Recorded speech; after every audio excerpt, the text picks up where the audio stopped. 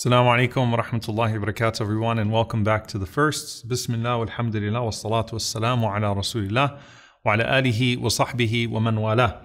So, alhamdulillah, we have completed now the story of Salama radiyallahu ta'ala anha. And as I said, the next set of companions that I want to go through are companions who traveled through the land of Habasha, the land of Abyssinia, or modern-day Ethiopia. And so all of the next several stories are going to be stories of companions whose journey intersected with Habasha, so that you can have a better example or a better idea of how Mecca and Abyssinia worked for the early Muslims, of course, prior to the Hijrah, the migration to the city of the Prophet sallallahu alaihi wasallam, Al-Madinah. And in this situation here, we also have the chance to cover another one of our mothers. The mother of the believers, al-Mu'mineen, Habiba radiyallahu ta'ala anha, the daughter of Abu Sufyan. And Habiba radiyallahu ta'ala anha has a story that starts off similar to Salama radiyallahu ta'ala anha, but then takes a completely different turn and offers a very different dimension to some of the struggles of the early Muslims. And I want you to think about this, that as we're going through the Sahaba of the Prophet ﷺ, you're seeing that each one of them had a unique story, a unique struggle. And sometimes that gets lost when you're just talking about persecution and that's it. But there's the struggle of being a widow. There's the struggle of being separated from your husband. There's a struggle of your parents still being on the other side. There's a struggle of all sorts of financial difficulties and class difficulties. The struggle of Ibn Mas'ud is different from the struggle of Abu Dharr. The struggle of Uthman is different from the struggle of Ammar. All of them have very unique struggles and different struggles.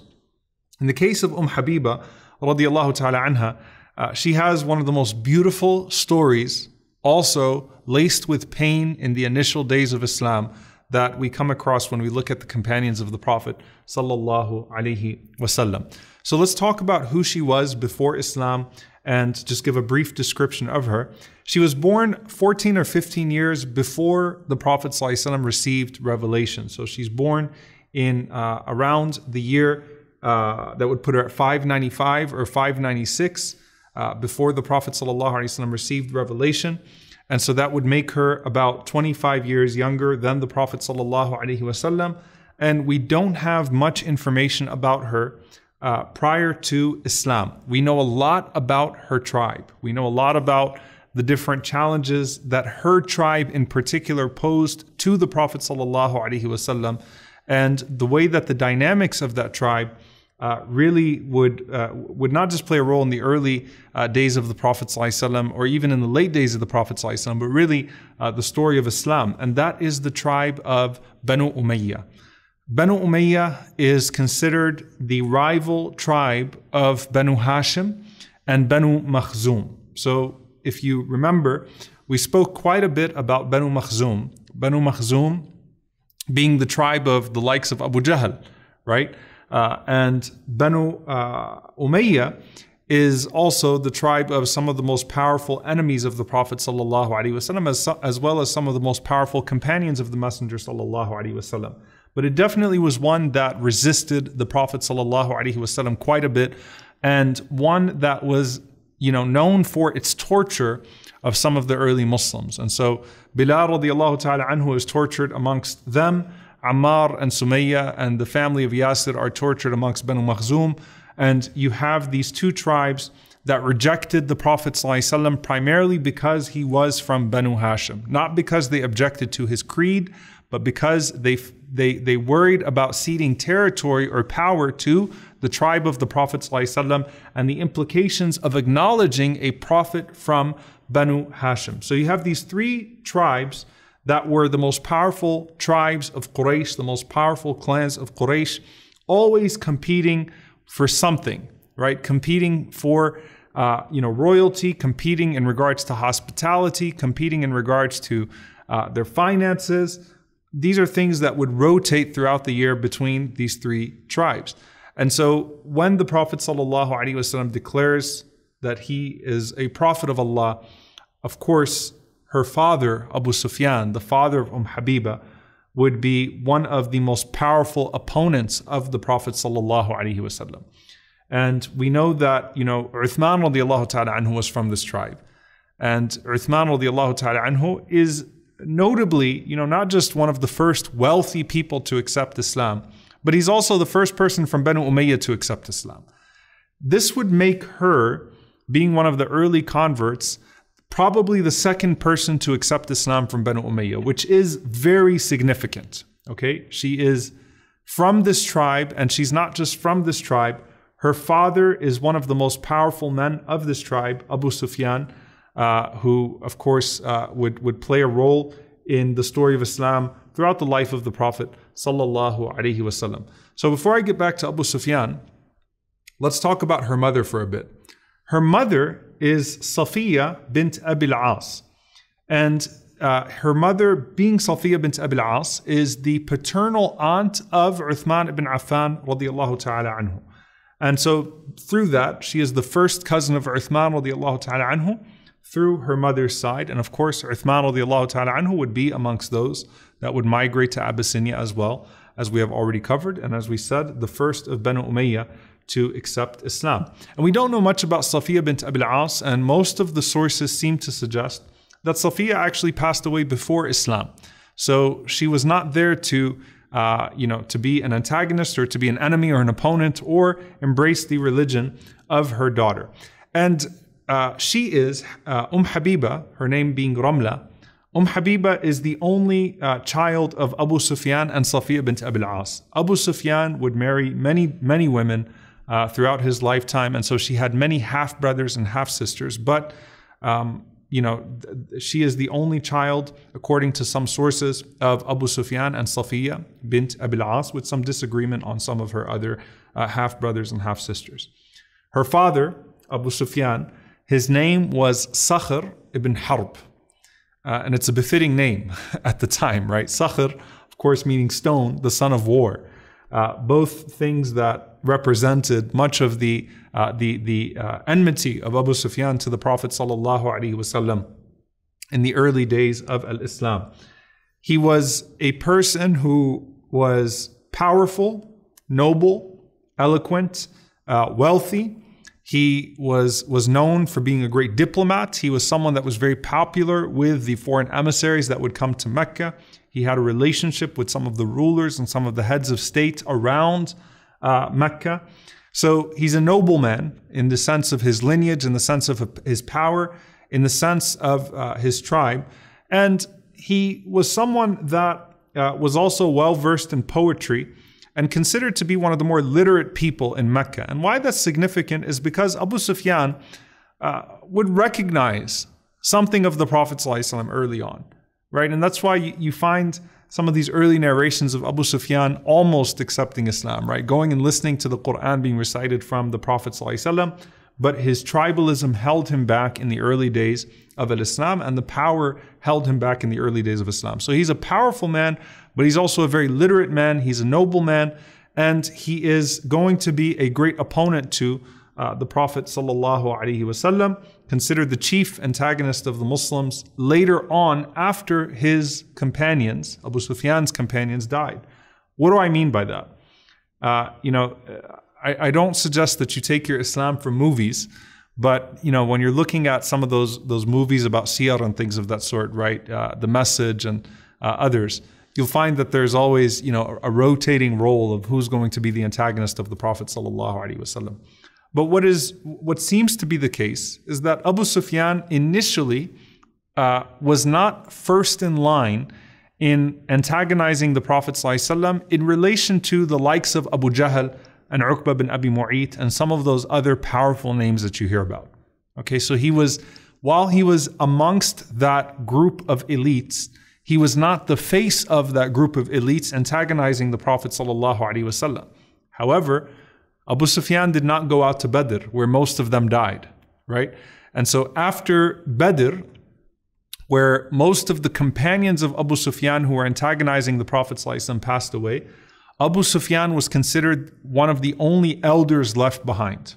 Khalid radiallahu ta'ala anhu was considered a young man. Amr bin al-As, a young man, compared to Abu Sufyan. So he's one of the last elders who is left from the opponents of the Prophet ﷺ. And so he really assumes the role of being the chief antagonist of the Prophet ﷺ post-Badr. And of course we know that it was his wife, Hind bint Utbah, not the mother of Habiba, because Habiba's mother was a different mother, but Abu Sufyan's wife, Hind bint Utbah, who would pay Wahshi to assassinate Hamza radiallahu ta'ala anhu and mutilate his body in Uhud and chew from his liver. These were, this is the family of Habiba, right? I mean, you're talking about, the chances of her, or the likelihood of her embracing Islam with this type of environment. Now, of course, just like in the case of Salama, who preceded her family to Islam, Habiba preceded all of her family to Islam. Abu Sufyan would become Muslim.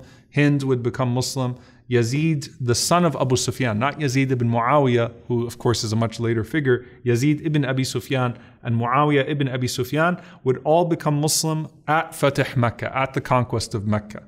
So prior to the conquest of Mecca, she is the only one from her family who would embrace Islam at that time.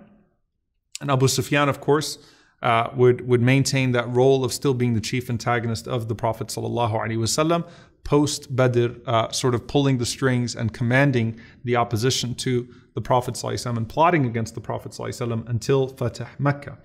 Now, if you recall, the marriage of Salama radiallahu ta'ala anha softened the heart of a very prominent man, Khalid ibn al-Walid radiallahu ta'ala anhu. Later on, the marriage of Habiba to the Prophet ﷺ would soften the heart of Abu Sufyan towards Islam quite a bit.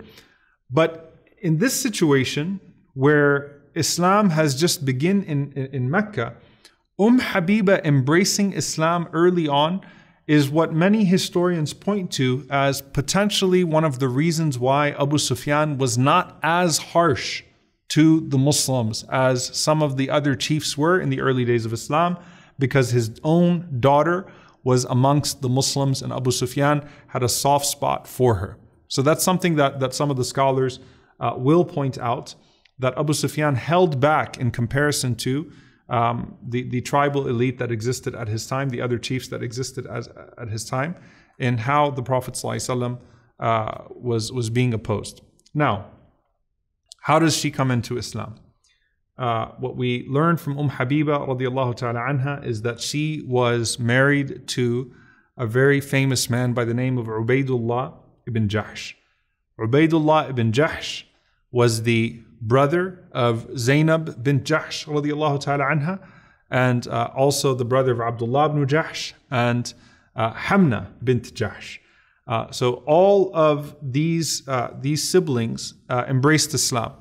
And in fact, they all are the children of Umama bint Abdul Muttalib, the aunt of the Prophet ﷺ. So if I could, sort of highlight this to you or illustrate this to you, Umama bint Abdul Muttalib is the paternal aunt of the Prophet ﷺ. And all four of these children, Ubaydullah, Abdullah, Zainab, and Hamna, who would marry Mus'ab ibn Umair, are her children, and all of them accepted Islam. So that's one of the things that bonds these four together. But Ubaydullah also belonged to another group of four. And these were the four that were known as the Hanifs, that were known as the monotheists before the Prophet ﷺ received revelation. These are the four that abandoned idolatry. You should know two of them very well by now. Waraqa ibn Nawfal, radiyallahu ta'ala anhu, Zayd ibn Amr ibn Nufayl, radiyallahu ta'ala anhu, who we of course covered both of them very early on in the series. And then the other two were Uthman ibn al-Huwayrith and Ubaydullah ibn Jahsh. And these two, like Waraqa, accepted Christianity. Okay, so Ubaydullah left idolatry prior to the Prophet ﷺ receiving revelation and accepted a version of Christianity, just like Waraq ibn Nawfal and just like Uthman ibn al-Huwayrith ibn Asad. And so when the Prophet ﷺ declared his prophethood, as Allah subhanahu wa ta'ala had descended revelation upon him, Ubaydullah was quick to accept the message of the Prophet ﷺ, as was Habiba. And so they are generally looked at as part of the first 15 or 16 to embrace Islam. But we don't have any narration about their actual incident of conversion. So we don't actually know how they converted or when exactly they converted. And of course that, part of that is due to the fact that a lot of these early conversions were done quietly and secretly due to the fear of family and tribal pressure. And this was, of course, going to be the case for Habiba, who is the daughter of none other than Abu Sufyan. So Ubaydullah bin Jahsh and Habiba radiallahu ta'ala anha accept Islam. Abu Sufyan finds out eventually, and this, of course, hurts him deeply. And he considers himself one of the staunchest enemies of the Prophet ﷺ, and he is embarrassed. He is embarrassed that his own daughter has accepted his faith. So he had a hard time facing Quraysh, knowing that his daughter was amongst the ranks of the Muslims. Of course, this was not the case with Abu Jahl, right? At that time, Ikramah would become Muslim much later. This was not the case with Uqba bin Abi Mu'ayt. So you have a man who is embarrassed that the Prophet ﷺ has amongst his followers his own daughter. And as we said, that could have lightened the pressure that would be shown from Abu Sufyan towards Habiba radiallahu ta'ala anha and towards the early Muslims, even though we definitely do see a strong exertion of pressure on Habiba and Ubaydullah when they accepted Islam, just like the early Muslims faced. Now, when did they make hijrah to Abyssinia? So we don't have any narrations about any specifics about their persecution in Mecca as they embraced Islam. They were amongst those who took the second migration to Abyssinia. Remember, there were two migrations to Abyssinia, and then of course, the migration to Al-Madinah. And there are only a few companions who have the distinction of having done all three hijras, right? Salama radiallahu ta'ala anha being amongst them. In this case, you have Habiba and Ubaydullah, who could no longer bear the persecution that they were facing in Mecca, and they make their way to Abyssinia with the second batch, or in the second migration to Abyssinia, which was a larger group. At that point, they still did not have any children, and she was still merely Ramla. And that is when she was pregnant with her daughter, Habiba, while they were making hijrah from Mecca to Abyssinia. So according to most accounts, she actually made the hijrah. She actually migrated from Mecca to Abyssinia while she was pregnant with her daughter. And Habiba, like Salama, to Salama, was born in Abyssinia. So subhanAllah, you actually find a lot of Sahaba who grew up to be scholars of the deen, who were actually born in Abyssinia, right? Which is significant in and of itself and gives us a certain layer of Abyssinia, a layer of Habasha, that perhaps we're not appreciating. So Habiba was born in Abyssinia, and that is where Ramla bint Abi Sufyan becomes known as Habiba, and she will carry that kunya, she will carry that name for the rest of her life. And that is how she is documented in the book. So you're not going to find her in the chains of hadith narrated as Ramla, but instead you will see her narrated as Habiba radiyallahu ta'ala anha. Now when they get to Abyssinia, this is where you see something that only happened with her being narrated.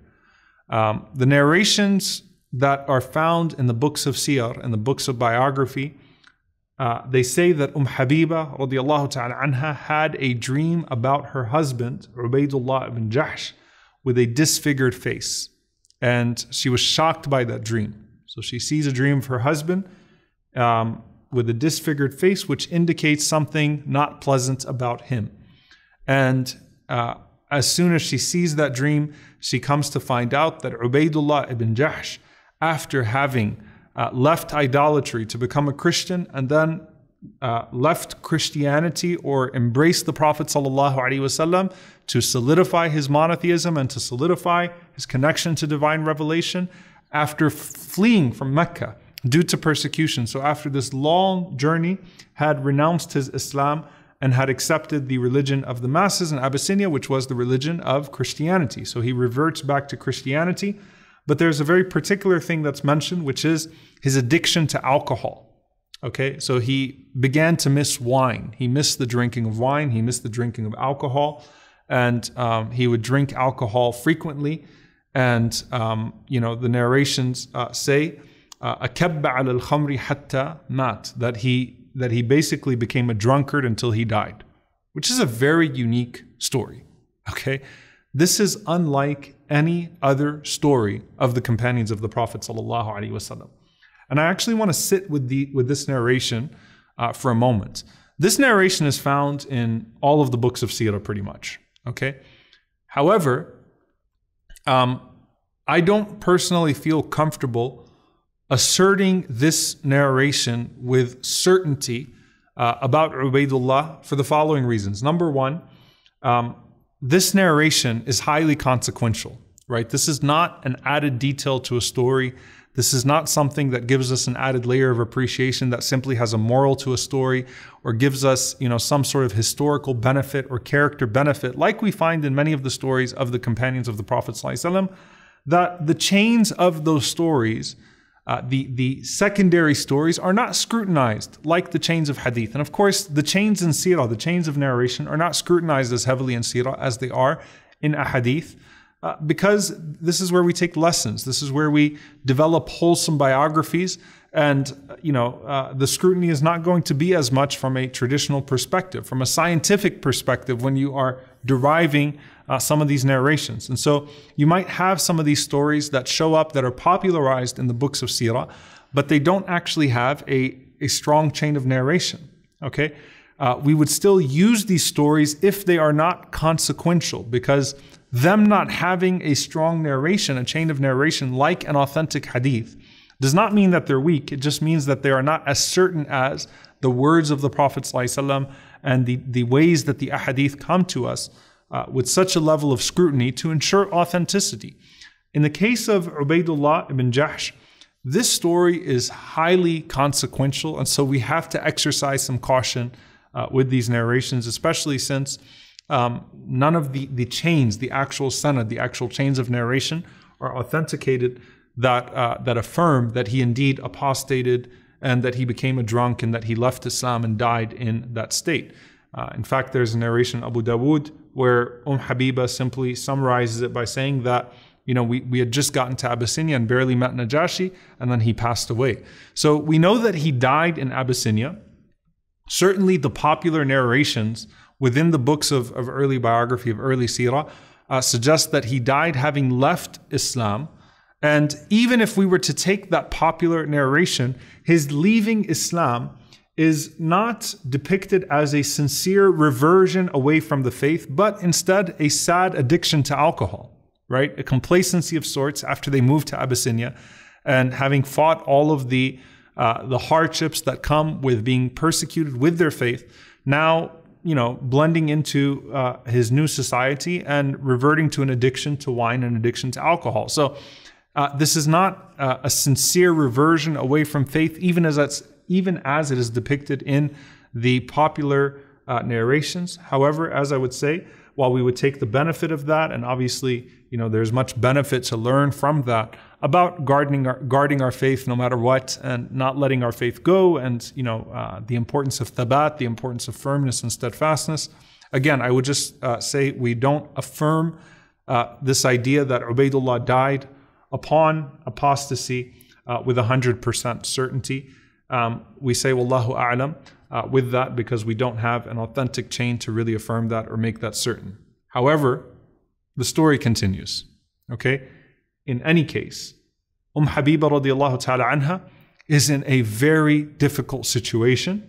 She has to manage now alone in a foreign land, raising her young daughter, and she has no one from her relatives to take care of her, okay? Her father, of course, is Abu Sufyan. She can't go back to Mecca and remain a Muslim, right? If she goes back to Mecca as a Muslim holding her baby girl, she'll immediately be taken in and forced to renounce her faith, or at least pressured to renounce her faith, and persecuted in a way that was far worse than when she had her husband Ubaydullah bin Jahsh when she left Mecca in the first place. So she's there in Abyssinia. She remained firm through that test, and she's stuck. She cannot go back to Mecca as a widow. She doesn't have anyone in Abyssinia. They are living as a community in exile. She's really stuck. She's not, at this point now, many Muslims had migrated from Abyssinia to Medina. Once the Prophet ﷺ made way to Medina, some of them went back to Mecca, got their stuff, joined the caravans to Medina. Some of them went straight to Medina. She's stuck. She's with the group of Muslims that are there in Abyssinia that have missed that window, right? And as she is in this peculiar situation, Habiba radiallahu ta'ala anha has another dream.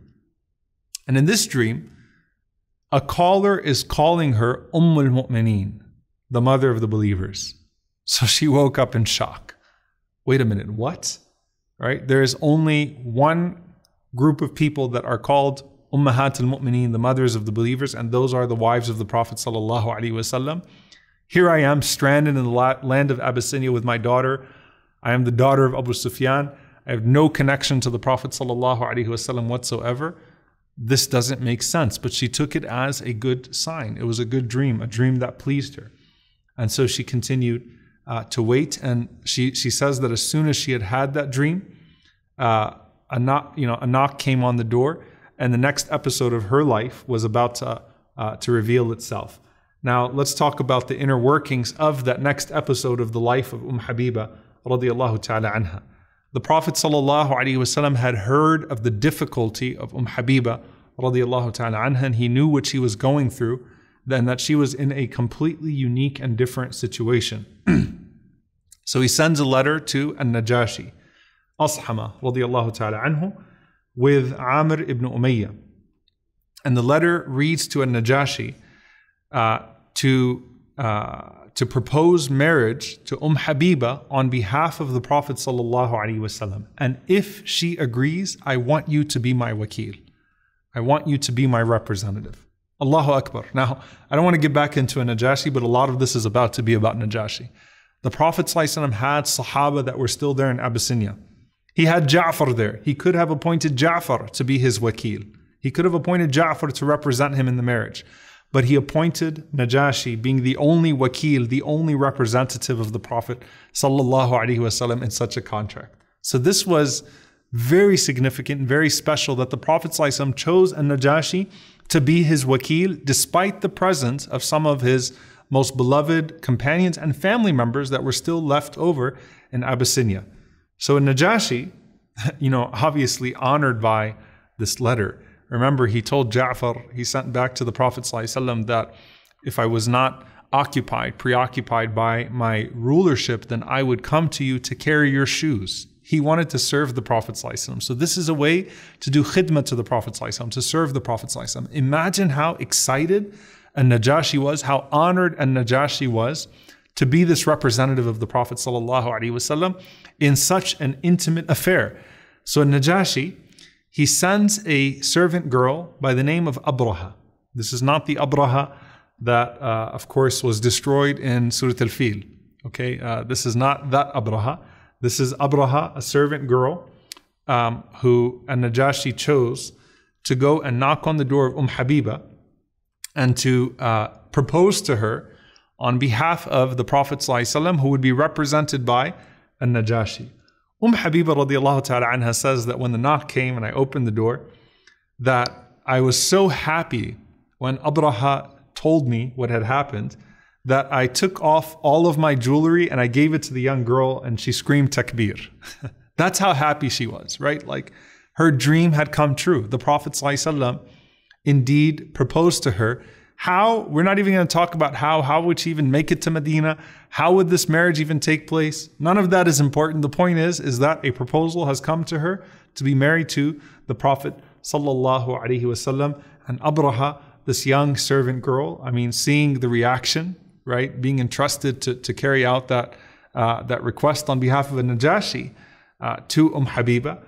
She comes back and she has all this jewelry from Habiba radiallahu ta'ala anha, and Najashi then calls for the Muslims in Abyssinia to a private nikah ceremony in his palace. This scene is an incredible scene.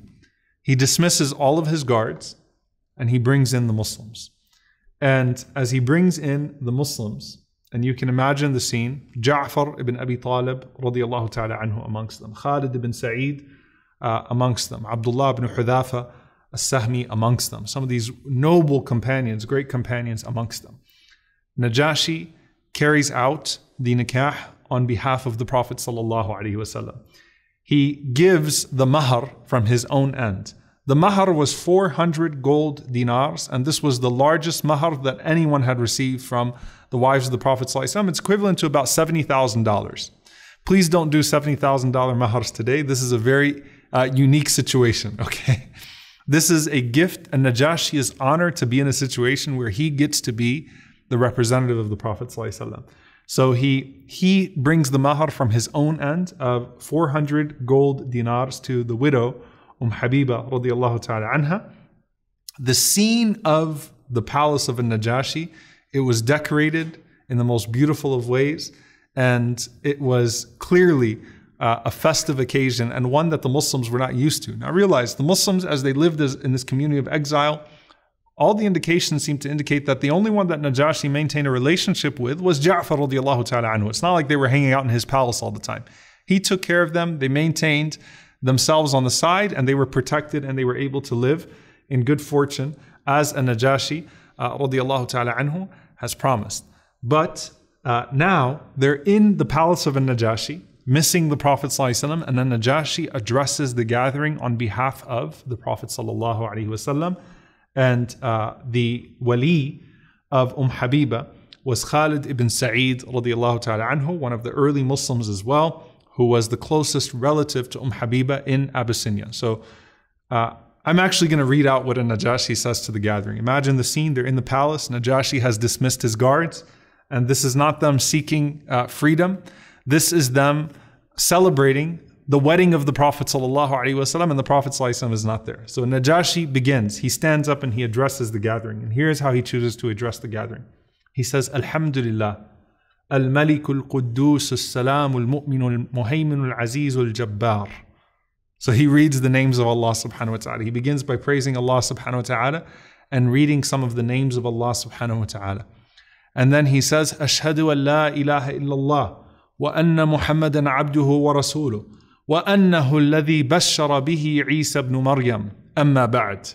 He bears witness to the oneness of Allah and that Muhammad sallallahu alaihi wasallam is his servant and messenger, and that he is the one whom Jesus gave the glad tidings of. This is Najashi addressing the gathering.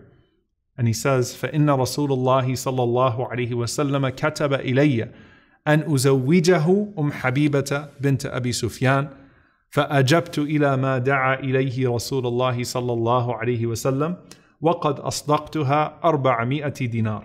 He said that the Messenger of Allah wrote to me asking me to marry him to Habiba, the daughter of Abu Sufyan, and I answered the call of the Prophet sallallahu alaihi wasallam, and I have given as a mahar, as a dowry, 400 dinars. This is Najashi addressing the gathering as a full Muslim. Khalid ibn Sa'id, he then stood up. And Habiba is narrating, by the way, her own wedding here. I mean, this is a really interesting wedding. The Prophet ﷺ is not there.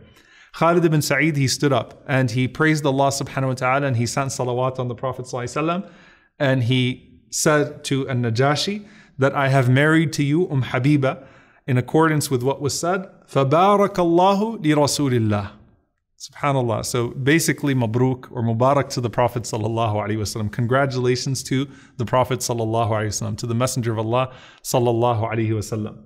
So the nikah is completed now, and the expectation is that they are going to go away. But remember, Najashi gets to represent the Prophet sallallahu alaihi wasallam. No one gets the opportunity to be the wakil of the Prophet sallallahu alaihi wasallam. So once Najashi completed the nikah, Khalid ibn Sa'id responded. Najashi he actually presented the 400 gold dinars in that gathering. Then Najashi sees that they're about to leave. He says, all of you sit down. He says, it is the sunnah, it is the way of the prophets of Allah that when a marriage is carried out, that food is served. The sunnah of the anbiya, the sunnah of the prophets of Allah, is that when a marriage is carried out, there is a walima, the food is carried out. So Najashi starts to bring the food forward, and he serves them all sorts of food. And he carries out a feast on behalf of the Prophet sallallahu alaihi wasallam. And so the wedding of the Prophet sallallahu alaihi wasallam and Habiba radiallahu ta'ala anha takes place, the most lavish wedding, the largest mahar and the Prophet ﷺ is not even there. And there is no timeline as to when Habiba can even join the Prophet ﷺ. So this is the wedding of the Prophet ﷺ and Habiba, with the Najashi getting to represent the Prophet ﷺ. And this was a beloved feast to the Muslims. Obviously one, that is certainly a night to remember for them in the palace of Najashi, celebrating the marriage of the Prophet ﷺ to Habiba radiyallahu ta'ala anha. Habiba says that she then developed a relationship with Abraha, the young servant girl who Najashi sent to give her the good news. Abraha comes back the next day, and Najashi has sent with her to Habiba all sorts of jewelry, diamonds, oils, skins, and everything that Habiba could want. So Najashi is not done being the wakil of the Prophet ﷺ and just giving her the mahr. He starts to give her all sorts of goods. And Abraha is the one who delivers it to Habiba. And Abraha, as she is developing a relationship with Habiba, she asks Habiba one thing. Habiba asks her what she wants, right? What do you want? SubhanAllah, you're in this situation where you're delivering all of these goods, and you're witnessing, you're a part of my joy. And she says to Habiba, she says, I only want one thing from you. Habiba says, what is that? She says that if you find yourself in the presence of the Prophet ﷺ and you remember me, then give my salam to him, because I'll probably never get to meet him. SubhanAllah. She's like, who am I, right? I'm this servant girl in Abyssinia. And eventually, when you're in the presence of the Prophet ﷺ, give my salam to him, greet him on my behalf. Just remember my name. If you think of me, then mention me to him, because I'll probably never get to meet him. SubhanAllah. And, that's her one request. Give my salam to the Prophet sallallahu alayhi wasallam. And Habiba radiyallahu ta'ala anha, she says that when I met the Prophet sallallahu alayhi wasallam, after all those years, by the way, 6 years later, it was 6 years from the wedding to when she actually got to be with the Prophet sallallahu alayhi wasallam. It took 6 years for her to join the Prophet sallallahu alayhi wasallam, who was her husband all 6 of those years. And she says, when I met the Prophet sallallahu alayhi wasallam, I told him about all the arrangements and all the things that had happened, and the way that Najashi represented him and everything that took place. And I told him about Abraha, and I told him that she became a Muslim, and that she told me and she reminded me frequently that if I ever meet you, to convey her salam to you. So the Prophet ﷺ, he was joyful and he responded, wa alayha salam wa rahmatullahi wa barakatuh. Right? And upon her be the peace, the mercy, and the blessings of Allah subhanahu wa ta'ala. SubhanAllah, when we send salam to the Prophet ﷺ, an angel carries it to him and he responds to us. When Abraha sent salam to the Prophet ﷺ, Habiba carried it to the Prophet ﷺ and he responded to her. So SubhanAllah, it's such a powerful story, a unique story here, that Abraha has this connection to the Prophet sallallahu alaihi wasallam. And you can reflect on this idea that just like a Najashi, who never met the Prophet ﷺ but loved him so dearly, here was this young, simple girl in Abyssinia, thousands of miles away from the Prophet ﷺ, that loved him so much that the only thing she wanted more than jewelry or gold or anything to celebrate, hearing about the Prophet ﷺ, was that someone would carry salam to the Prophet ﷺ. And we have that available to us. When we say, Allahumma salli wa sallam ala nabiyyina Muhammad, Allah subhanahu wa ta'ala has appointed an angel to every single time someone sends salawat upon him to deliver our salam to him, and the Prophet ﷺ responds to each one of us. And it's also, the fear that she had, or the thought that she'd never get to be with him in this dunya. How is it now? And Allah knows best, as the souls gather, how is it now when those that are with those whom they love, anta ma'man ahbabt, where people are no longer separated by land or by the circumstances of this world, but they are with those whom they love, that a Najashi and Abraha would be with the Prophet sallallahu alaihi wasallam. So as we said, Habiba radiallahu ta'ala anha, she wouldn't get to be with the Prophet ﷺ until 7 years after Hijrah, so 6 years after that wedding had taken place. And there is something very interesting about this, that Abu Sufyan, who was a tribe chief, who was an opponent of the Prophet ﷺ, but as we said, a very intelligent and literate man, when he heard about the marriage of the Prophet ﷺ to Habiba, he actually was not sad, he was actually happy. And he said, that is a noble steed that cannot be rejected.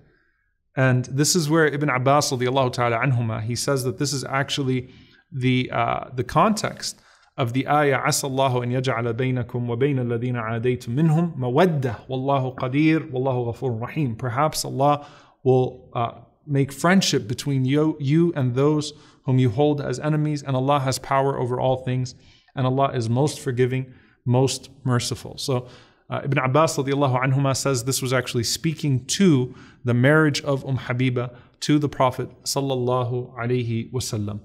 And so she migrated to Medina from Abyssinia in 7 years after the Hijrah as part of the group of Ja'far radiallahu ta'ala anhu. And she would stay in Abyssinia, as we said, for 6 years after marrying the Prophet sallallahu alaihi wasallam. But she would only be with the Prophet sallallahu alaihi wasallam for 3 years before he would pass away, alayhi salatu wassalam, and she would join her community in Al-Madinah.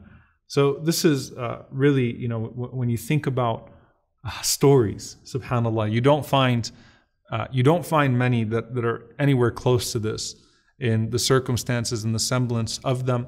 And as we said, there's something about the wisdom of Allah subhanahu wa ta'ala, of course, marrying the Prophet ﷺ to Habiba radiallahu ta'ala anha, and what that would do to turn the heart of Abu Sufyan eventually to Islam as well. Inshallah ta'ala, next time we'll continue with the life of Habiba, just like with Salama after the migration, and we'll talk about her life with the Prophet ﷺ and some of the legacy, the aspects of the legacy of Habiba radiallahu ta'ala anha.